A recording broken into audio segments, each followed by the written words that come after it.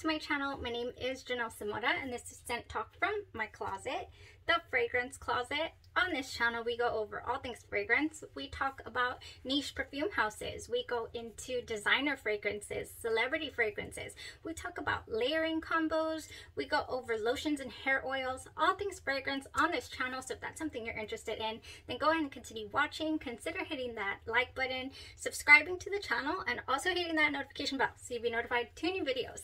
So you never know which fragrance house we are going to cover next, or fragrance topic, or we're going to start our week. I like to focus on one perfume house at a time for at least an entire week. I do have a perfume house set up for us to begin tomorrow. I'm thinking about having I'm thinking about something. I'll let you guys know. Okay, so today I'm doing one of my favorite things that I absolutely love and adore to do on this channel, which is a head-to-head wear test.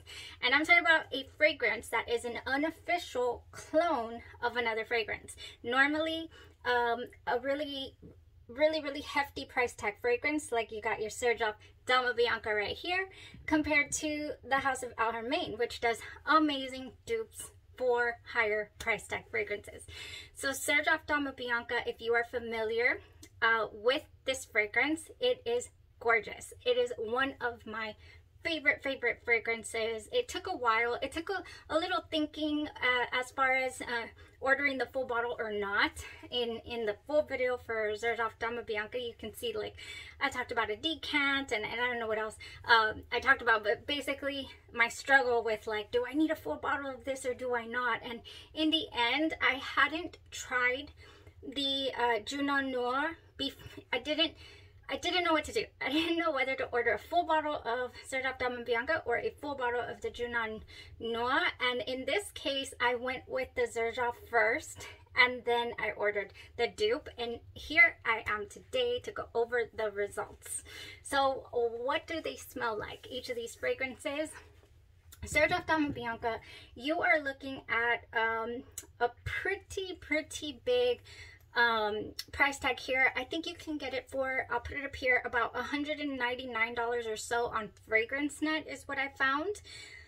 Oh my gosh. So we have here in this fragrance, and this fragrance just, it's one of the girls, this fragrance. It's just so, to me, this is a delicate, beautiful, sensual, even vanilla. It's a light and airy fragrance, a little powdery, just a tad, and just so good from beginning to end.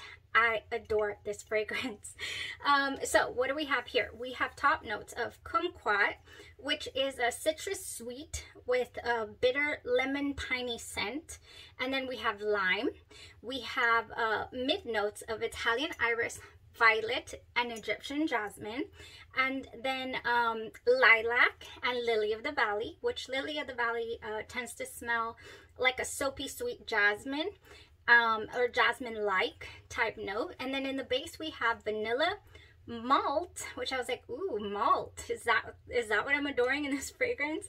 Then we have ambre, which is musk mallow, white musk, sandalwood, and cedar. So malt happens to be like a roasted barley, beer, whiskey type smell, and I do absolutely adore that in this base. So that is Xerjoff Dama Bianca. Like I said, this bottle will run you a good $199 or so. In this opening here, okay, first of all, I applied this fragrance at about 9 this morning because I said the last time that I tried it, I want to say I had applied it about 11:30 and did the video around 7 o'clock-ish. So this time I wanted to go longer. I wanted to go a longer time with it on to see if it would go the distance. And it has. It's about 90 degrees out there. I've run some errands today. I've been up, I got ready straight away because I was like, okay, it's gonna be a busy day. And I decided to put these two to the test and see how far Xerjoff Dama Bianca would take me. I applied it on this side. Oh man, I don't know what it is about this Dama Bianca. I don't know why. There's a lot of reviews that mention that it lasts no more than 4 hours, you know, 5 hours tops. I don't have that issue. Do I overspray it? I think so, but it's because I just can't get enough of how it smells. It smells so good. I still have it on my skin. I still have it in my hair. It is, Dama Bianca is all on me. It just clings to my skin. So it might just be my personal skin chemistry, and I'm just so happy that I got lucky with that, because it would be a shame if I would only enjoy Dama Bianca for a couple of, you know, 4 hours tops. In this opening, and I'll spray it again just to get the opening, and these things are heavy, by the way. This is really luxe packaging that we got going on here. I'm gonna go ahead and spray the opening. Beautiful atomizer as well. Oh my gosh. Okay, so when it opens, you get that sweetness. I cannot say that I smell the lime or the lemon pininess that's supposed to be in here. I don't get that. I just get this beautiful sweetness. A very light, airy fragrance. Very sophisticated, very refined. Just it's just like this. I don't know, this fragrance just does it for me. I'm telling you, it's so addictive to me. It's a fragrance that I smell and I just want to keep on smelling it. It's that good. It's that good to me. It makes me feel so put together.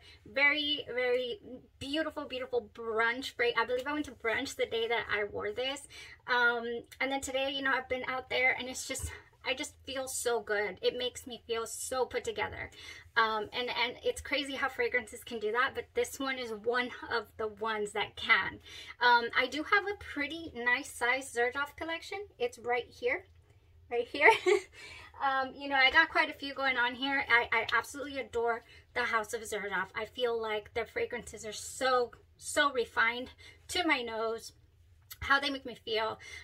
Some of them are beast mode fragrances. They'll last you all day long, and Xerjoff Dama Bianca is no different to me, for me, my skin chemistry. Oh my gosh, it's such a good fragrance. Okay, so like I said, opens up light, airy, very refined, and in the mid, then I do get the powderiness starts to come through, but I love the iris type powder.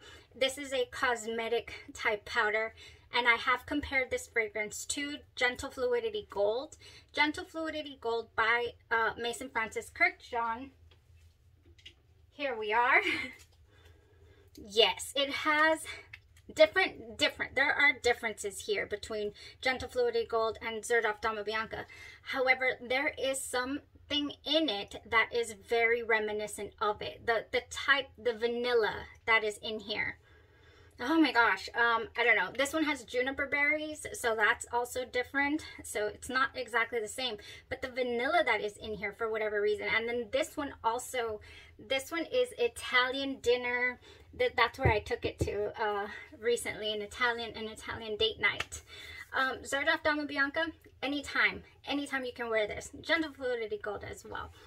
Oh my gosh. Okay, so in the mid of this, like I said, not crazy powdery, not baby powder. It's a refined powder, not a dated powder either. It's so beautiful, elegant, soft, and sophisticated. Again, I'll just have to say it. It's so nice.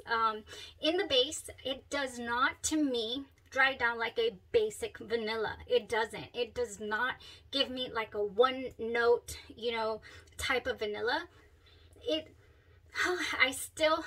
This is the Junoon Noir, by the way, on this side. I just, okay, where's dry down? Oh man, there's something else here. The sandalwood and the cedar possibly, you know, mixing with that vanilla and the malt. So gorgeous. So gorgeous. This fragrance is gorgeous from beginning to end. If it works well with your skin chemistry, then by all means, this is a gorgeous fragrance. It was released in 2012, and it is a floral woody musk. That is the classification. I do get a lot of vanilla and a lot of iris is what I get in this fragrance. Okay, so that's Xerjoff Dama Bianca. Believe it or not, Junoon Noir. This is the unofficial dupe. It doesn't outright say it anywhere, like, oh, you know, Junoon Noir by Haramain, by the House of Haramain is Xerjoff Dama Bianca. No, the notes very similar, very similar. Here are the differences. Here are the differences. Haramain Junoon Noir. Put it up here. This one was released in the year 2018, and it is classified as an amber floral fragrance. So amber floral, and this one a floral woody musk. This one has the dry down of the sandalwood and the cedar as well. In the dry down for this fragrance, we are missing the ambrette musk mallow, and we're also missing the malt. However, I do get a very, very similar dry down on this side. Yes, very similar. There's a slight difference between the two sides. A slight difference. Yeah, it's not 100. I get more cedar in this one than I do. This one smells softer, I guess you could say, and this one smells a little sharper. Not sharp. It's not a sharp fragrance, but it smells like just heavier on the cedar, I would say, in the dry down. Okay, the opening. The difference in the opening with this fragrance, and it is also still here, by the way. It is here since 9 this morning as well. Beast mode. I'll talk about the projection. This projection I felt was stronger than the original Dama Bianca. So this one, you know, I could smell it stronger, even with its slight differences, than the original. So the opening here, you guys, okay, it is not as light and airy and refined and sophisticated as the Xerjoff. No, there's even like a slight, I want to say like a soapy quality to this opening, like that, what is it? What was the soapy quality? Oh, the Lily of the Valley. So maybe this one is a little bit heavier on the Lily of the Valley coming through here in the mid, because this one smells slightly soapy, a tiny bit. Yeah, it's not as powdery, soft, refined, elegant, you know, light and airy. It is stronger. This opening is much stronger. Got a little bit of that soapy quality. I do feel like it was also very sweet, but so is Xerjoff Dama Bianca. And then somewhere along the way, you know, they smell so similar. The differences here are not that crazy. They're not crazy at all, actually. In the mid, the only thing that we're missing on Junoon Noir is the, I want to say it's the Italian Iris. Excuse me, we have Orris is what we have in this one, which is in that same powdery family. We have the violet, we have the jasmine, and the Lily of the Valley. We're also missing lilac in this fragrance. So the original has lilac, this one does not. Maybe that's another reason why the, what is the word? The Lily of the Valley is kind of a little more pronounced in the Junoon Noir than it is in the original, because the original has lilac and this one does not. So there's nothing buffering, you know, or working with. Oh my gosh, there's Charlie. The kids are outside. I'm about to pick my hair up and go join them. And guess what? And I just sprayed it again. This is gonna go strong. This is gonna go until shower time. Both sides.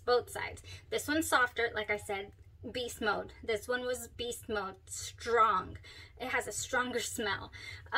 Base here, we are missing the, oh, I already talked about the base, what we're missing. We're missing the ambrette musk mallow, and we're missing the malt, which I truly enjoy in this fragrance, in the original Xerjoff Dama Bianca.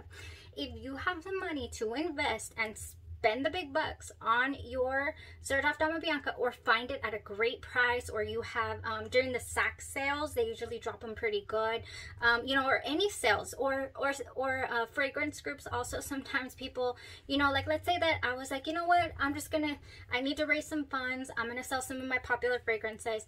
If I were to sell this, you know, I could, easily get 160 for it, or 170. So you could find a good deal also if you look out there anywhere on fragrance markets and whatnot. So yeah, by all means, she's worth it to me. I feel extremely sophisticated in this opening, very smooth, soft, beautiful. We're missing that here. However, it smells so similar. It really does. As a dupe, whoa. Like, whoa. If I hadn't found it at a great price, and I had just, you know, ordered the Junoon Noir, I feel like I would have been satisfied with it. But I ordered it after, just because, out of sheer curiosity. I was like, does it smell like it? It does. It really, really does. But those are the slight differences that I found. So if you're not too nitpicky, and also the way that I want to use it is save some sprays out of my original. You know, I'm going on a short trip and I don't want to use my original fragrance. I'm going to reach for the Junoon Noir. Or not even short, because this is going to go the distance. I do feel like this is going to be a good maybe 10-hour wear, and that's it. And I feel like this will be 12 hours plus. I really do. So as far as longevity is concerned and strength, this one for sure beat it out. I mean, I know that I can predict that it will beat it out because it is stronger even on the close, like I said, like that sandalwood cedar note. Whereas this one, it's softer and the vanilla kind of sticks out at me versus the cedar. Those were the differences. So exciting. I love to compare these. I really, really do. Yeah, it's just really, really potent, this one right here. Gorgeous, gorgeous fragrance. I'm interested in the other ones. There's an original Junoon Noir, and there's like 4 of them or so. And I'll check out what they're dupes of and whatnot. If I have the original, of course, I will compare. Oh, I'm like out of breath. Super exciting. All right, so let me know what your thoughts are. Have you ever got your nose on Xerjoff Dama Bianca and or Junoon Noir? How do you feel? How do they compare and contrast? Or hopefully that this review really helped you make your decision. You know, if you can hold off on getting the original, or you know, just get this one for kicks, because it's a good price. Alright guys, thank you guys so much. I hope you're enjoying your holiday weekend. We have one more day, I believe. Is today Sunday? I think today's Sunday. I'm so lost. I'm so lost. Give the girl an extra day off of work and she's completely lost. Alright, gotta go spend time with my family, and hopefully everybody's doing the same. Y'all stay safe. Thank you so much for your support on the channel. And don't forget to send in requests. So far, I have requests for a closet tour, so hopefully I'll get my husband to build me some shelves or something so I can fit everything, because I have things everywhere at the moment. So as soon as I can get that going, I'll definitely do a little tour. We'll see how it goes. Thank you guys so much. Bye-bye.